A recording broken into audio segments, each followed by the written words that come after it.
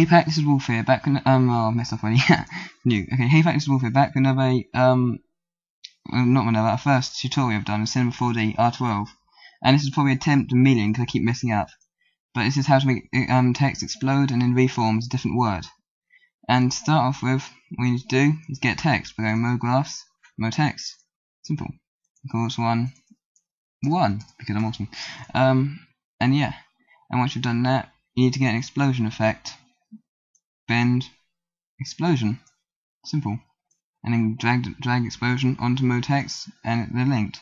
Okay, I don't know if you have to do this or not, but it seems to work better as far as I know. But click on this, which should make some dodgy red box go around. It does something to do with the keyframes, and then keyframe it right here like that. And then if you want to go to 50, make the explosion. Randomly do this. Go to 100, so it's actually exploded. 80, 90, 100. And these to be yellow because it doesn't keyframe, and do that. It keyframes it. And now, if you want a different word, you stay at 50, and you get more text up. MoGraphs, MoText. Simple. And of course 1, 2. And you do the exact same thing for you do the exact same thing for 2 by getting the explosion effect here again. Go on this, hold down, explosion. So it's up like that. And you drag that, yep, that one, you drag that one onto MoText. But what you have to do here, you have to have it already exploded. So like, starts off like this.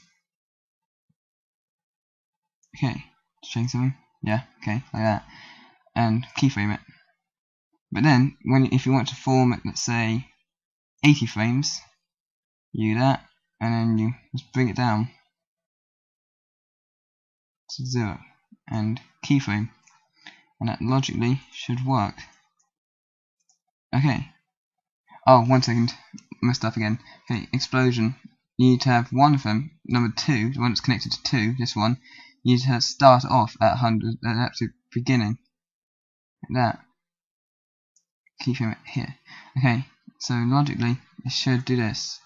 Explodes, and reforms a different word.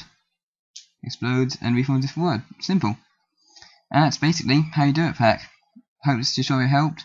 If I messed up somewhere or went too fast, tell me in the comments. I'll delete this one and reinstall a different one. Hope you enjoyed. Hope it helps. See you later, Pack. Wolf out.